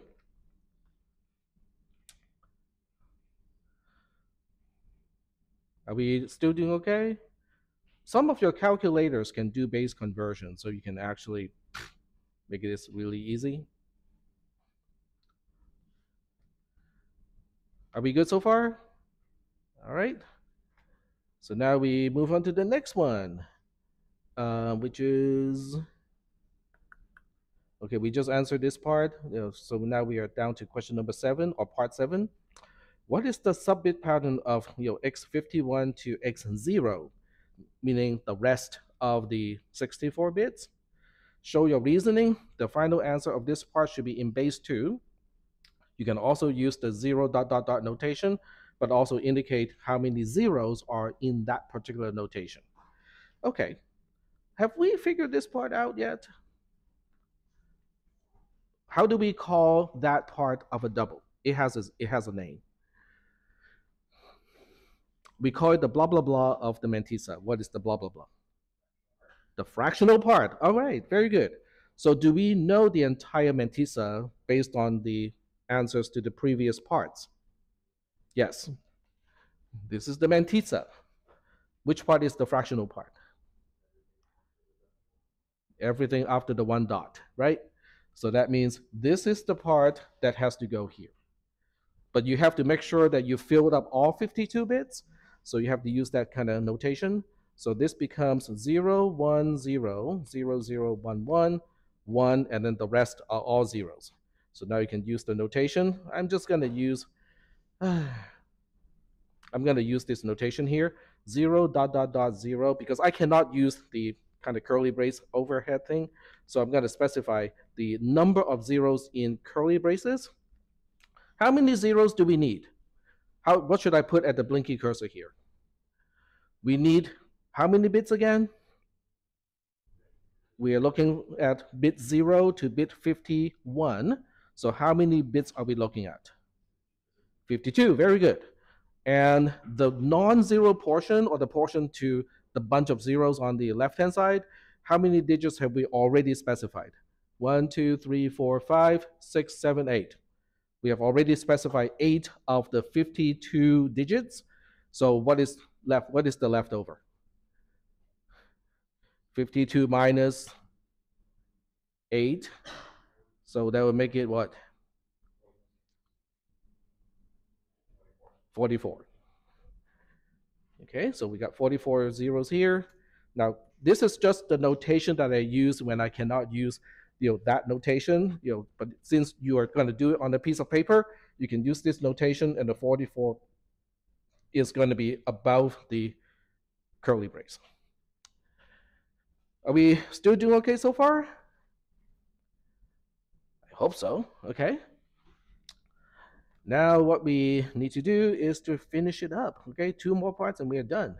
What is the entire bit pattern X? Express this answer in base 2. Again, use the 0 dot dot dot notation to indicate a number of zeros, but make sure you indicate the actual number of zeros. Okay, I was being redundant here. Okay. All right, so how do we put the whole thing together? The whole thing is supposed to have 64 bits. The previous part of this answer is already saying x64 is supposed to be this, or 63, sorry. X63 is supposed to be this. X62 to X52 is supposed to be this. X51 all the way down to X0 is supposed to be this. The question is, can you concatenate? I hope so. And do you know which way to put it together? Like where the sign bit is supposed to go, where the exponent is supposed to go, and where the fractional part of the mantissa is supposed to go? That should be a yes, right? Because every bit is numbered. It is already sequenced for you. So the answer to this question is we have a sign bit, then we have the 9 digits for the biased exponent, which we have already figured out on row 9. So it's just a copy and paste kind of deal. So it's 1 followed by 6 zeros, 1, 2, 3, 4, 5, 6, and then 1 and then 3 more zeros, 1, 2, 3, and then followed by the fractional part of the mantissa, which is 0, 1, 0, 0, 0, 1, 1, 1, and then a whole bunch of zeros, the same number of zeros as last time, because we haven't really changed anything here, right? So that would be the answer to the second to the last part. This is the entire 64-bit pattern. And then the last part is to convert this into hexadecimal. So how long do you think that's going to take you? A minute? Well, maybe a minute if you need to sharpen your pencil. And you only have a little pocket knife to do it. Okay, so this should be really quick, okay, because 1100. Okay, so the way to do this is to rewrite this whole thing, but take out all the spaces first. So, I know this is harder for you to do on a piece of paper, but then on the piece of paper, you can use some other ways to group digits into groups of 4. So the idea is groups of 4 starting from the left-hand side, okay? That's the key. So since I cannot do the usual thing that I can do on paper, I'm going to have to do it using the other way, like so, okay? All right. So with this, I now have groups of 4 digits. So we have a C followed by a 0, followed by 8, followed by a 4, followed by a 7, and then a bunch of zeros in hexadecimal this time. So can someone tell me how many zeros in hexadecimal we need to specify here? Yep, because we need to end up with 16 hexadecimal digits in order to make up 64 bits. C0847 is only accounting for 5 of the 16 digits, so that means the other 11 need to be zeros. There we go. So that's the entire thing.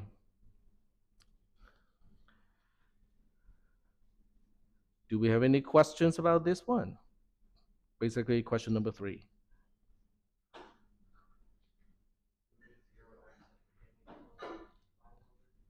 Sorry? No, because if I specify the question to be in hexadecimal, if you don't have a 0x, I would understand it is in hexadecimal. But if you put 0x, I would not mark you wrong. I would just go like, yep, okay, very clear. Okay, so do we have any questions about number 3? How do you prepare for question number 3?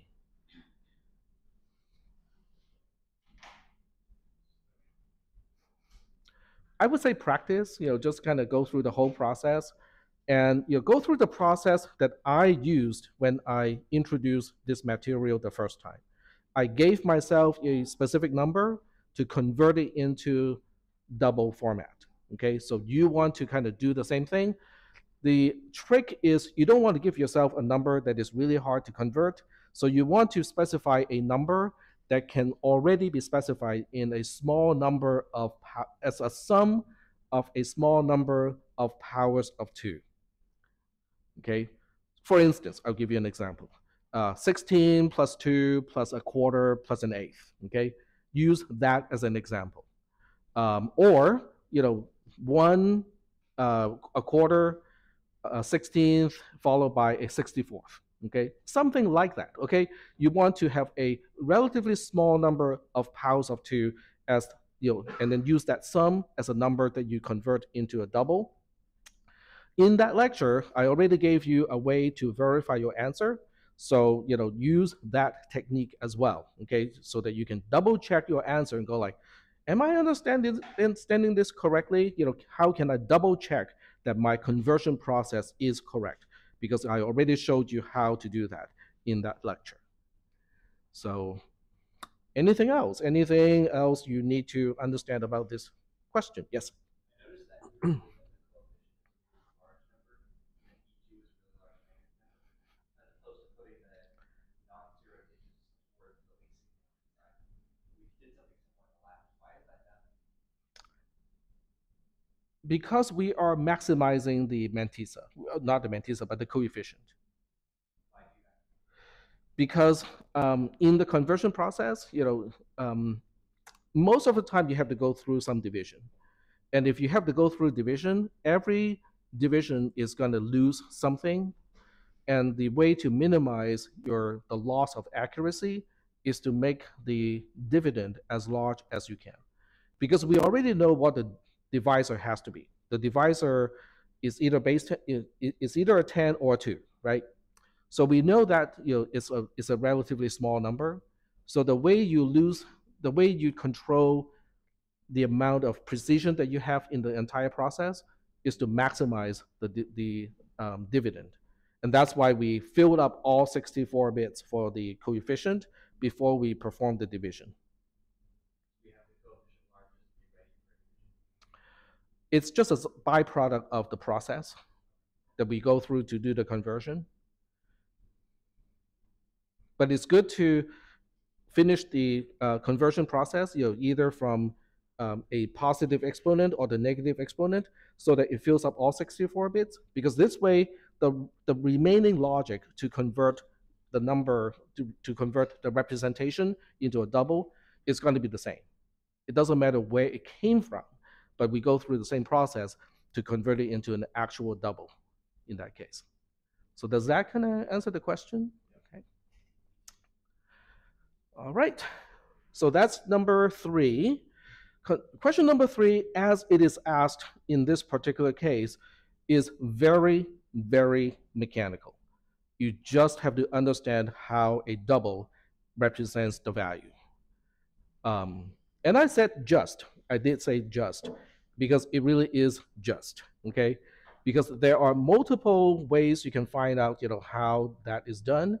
You can go to Wikipedia. I mean, some people like things in the picture and color and stuff like that, right? So you go to Wikipedia, you look up the double precision floating point number format. And that's also something that I showed in class. There's this, right? So you can look at this and look at, okay, what are these bits representing? And in Wikipedia, they gave you 2 formulae, okay, this one versus this one. The one that I gave you is equivalent to these. It's just represented a little bit differently. So this is the kind of thing that you have to understand, hopefully, before the exam, because it is fixed already. I'm not going to change how a double is representing its value. It is already fixed. So this is something that you can study and understand well before the exam. So by the time you take the exam, you already know all of this. The rest is fairly mechanical. So are we good with number 3? Okay. So now we can go back to number 2 and finish up the 2 parts of number 2. So let's go back and look at this one. Okay. So once again, the way I do this is hopefully the same way that you're going to do it. Um, we go through all of this stuff here. RAM cell is a 1. Okay, RAM is in use. RAM load is a 1. We are reading from RAM. Okay, so we got those two already. RI mux is a 1, but RIEN is a 0. So we are not updating any of the 4 registers in the register bank. So that means, RI cell, irrelevant. RI mux is also irrelevant. So if we are not using the RAM content to update one of the 4 registers in the register bank, you kind of have to ask the question, then what are we updating? Because we are reading from RAM, we are probably updating something because using the content of one location in RAM. So your next question, the next 2 questions is what is dictating the address of where we are reading from, and also what is using that location of RAM to update itself. So those are the 2 follow-up questions. So we continue to read all this. RI0EN is a 0, so that means register output 0 of the register bank is not being used. So that means register output 0 select is irrelevant. We don't need to know what it is. We don't care what it is. Same thing with RI register output 0 demux. We also do not care what it is going to do. ALUEN is a 0, so whatever it specifies as the op is not important because we are not using the ALU at all. Address mux is a 1. Do you remember when address mux is a 1, who is connected to the address port of RAM? Is it the PC? I cannot remember. Yes, I actually invented this processor, and yet I cannot remember anything about the processor. So I'm going to do what you need to do, which is to go to the diagram here and double check. I'm pretty sure you guys are correct because you study more than I do about my own processor, right? So input 1 is this. This is also coming from PC. Very good. All right, so that is useful. And then we also have to know, but so far we haven't found anything that is being updated. We're reading from RAM, I'm expecting something to be updated. We do have that being updated. Then you guys go like, oh, but it's going to be incremented, right? We don't know, right? Looking at just this part here, we do not know how the program counter is updated. What else do we need to read in order to find out how the program counter is updated? The one line before that, PC mux mux. Okay, this line here, it's a 7. What does that do? So you look at the diagram. This is PC mux mux. It serves as the select of this multiplexer. So that means, if PC mux mux is a 7, which is 1, 1, 1 in binary, we are selecting input 7 to connect to the output. That's a 1. It's a constant of 1. So that means PC mux is a 1. If PC mux is a 1, I'm using the input 1 to connect to the output, which is then used to update the program counter. You follow this to another mux. This mux is using the output of this AND gate as the select. PC mux is one of the input. It is not negated. RI0 register output, RO0EN is the other input. It is a 0, but it is also negated. So now we have 1 and 1 as the input is to this AND gate. The output of the AND gate is going to be a 1. So we track down input 1 of this multiplexer. That goes all the way to the, okay, let me follow again. Go here, goes here, goes here, goes here, goes here, goes here. That connects to the D port. So we are using the D port of RAM to update the program counter. Wait, I thought we used the program counter already to determine which location we are reading from RAM. Well, nothing says that we cannot do both at the same time. So in this case, the spreadsheet is right here. And I'm going to insert 4 rows here for Q2 to 1. So in this case, the program counter is updated by whatever it is pointing to. Which mnemonic are we dealing with here? JMPI, very good.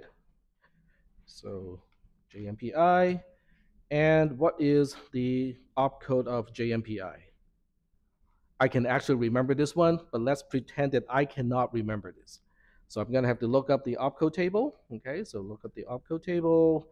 We're looking for JMPI. Okay, so JMPI is right here.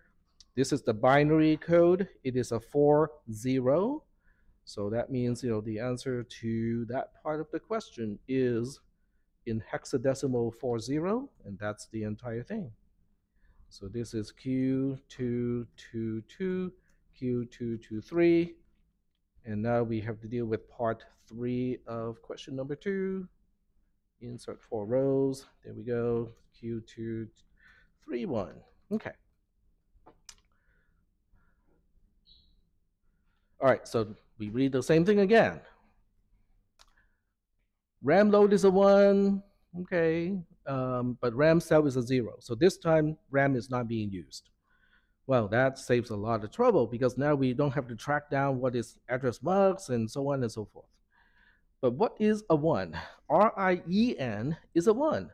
So that tells me that one of the 4 registers in the register bank is going to be updated. So other than just me talking about this, now that you know that, so when RIEN is a 1, one of the 4 registers in the register bank is going to be updated, what other ways can you figure that part out? If I did not explain this at all, if I did not go over this entire test at all, how else can you figure out the answer? Yep, look at the register bank circuit. Okay, it is also available to you. If you want to just look at that one and print it out, you can open regbank.circ by itself. Then you can go ahead and experiment with it. You play with its input pins and output pins and whatnot. I believe the test also includes that circuit. Yep, it's down here. And I actually explained that in class as well in one of the lectures. So you want to, if you cannot remember, okay, how to do that, you want to be able to locate that particular lecture and figure out, how the register bank itself work as a component of the processor. All right, so one of the registers is going to be updated, and I already know which register as well because this is a 2, so that means it is register C. Very good. So now in the answer sheet, I'm going to write down C equals to something because I already know register C is going to be updated. The only question is, how is it going to be updated? All right, so register output 0 EN is a 1. Aha, so that means the register output 0 of the register bank is significant in this case, which also means, I need to know which register is being presented as the output of register output 0. It's also a 2. Okay, so we know that register C is also utilized somewhere else to provide a value. All right, now, since we know the register output 0 is used, we kind of want to pay attention to the demultiplexer because we want to know, so where is it going? And I cannot remember what 1 means in this case. I have to look it up. So we look up the diagram. This is register output 0 demux. If it is a 1, then whatever this output is connected to here. Then it goes to the ALU, but the ALU is, it's probably in use this time. Okay, so let's double check.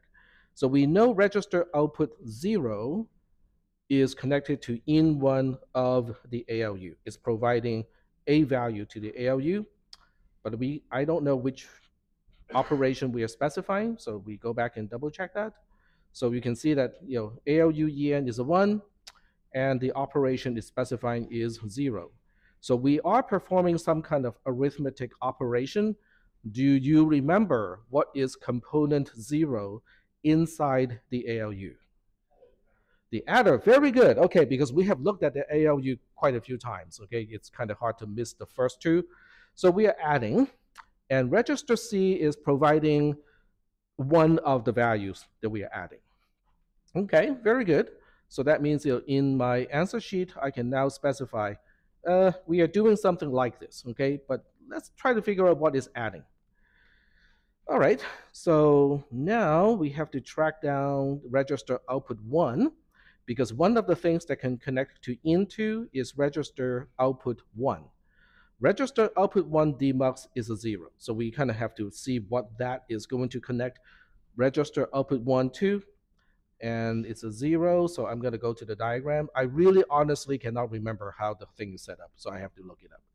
So this is register output 1 demux. And it is specifying a 1 or 0. Is it specifying 0 or 1? Okay, I have to look up because I cannot remember. Register output 1 demux is a 0. Okay, so it's a 0. All right, so if it is a 0, that means this input connects to output 0, which then connects to blah, blah, some la la land. Okay, so it does not connect to the ALU.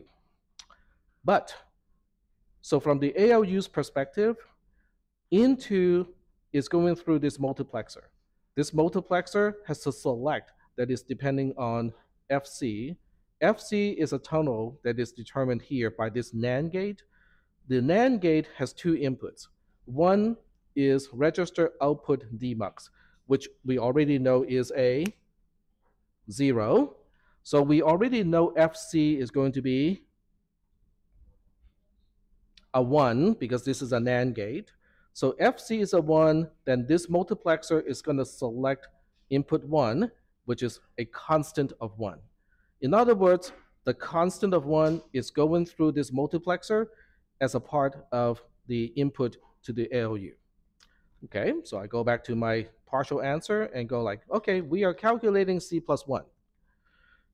I think some of you already know the rest of the story, but we're going to have to confirm that, right? Okay, so what are we going to do with the output of the ALU? Because if we're going through a calculation, chances are we probably want to store the result of the calculation somewhere. So we track down the out of the ALU, and it goes all the way here. So now we have to look up RI mux, which we already looked at. So if it is a 1, that means the register is updated based on the output of the ALU. So we want to check RI mux and see if it's a 1. I believe it is, but I cannot remember. So we're going to double check. RI mux is a 1. Woohoo! Okay, very good. So that means this is the entire operation. Register C is incremented by 1. Okay, Q232. What is the mnemonic corresponding to this RTL?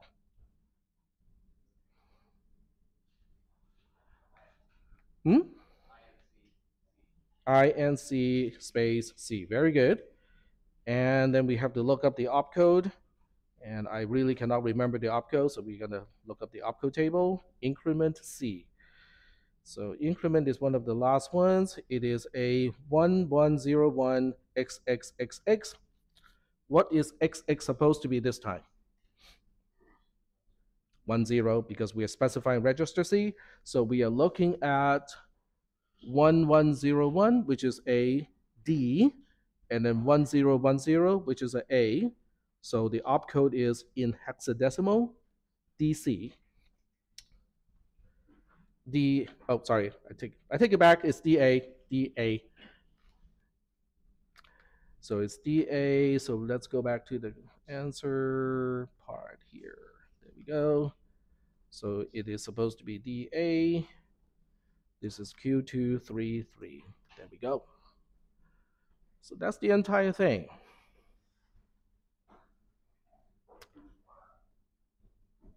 All right, so I know we are running out of time and you guys are running out of juice. I still have an exam to question to make for tomorrow because I'm teaching 440 and I still have not made up the questions for that test. So I still have like a long night to go. It's going to be fun. But how many people looked at this and as a confirmation? You don't have to raise your hand, by the way.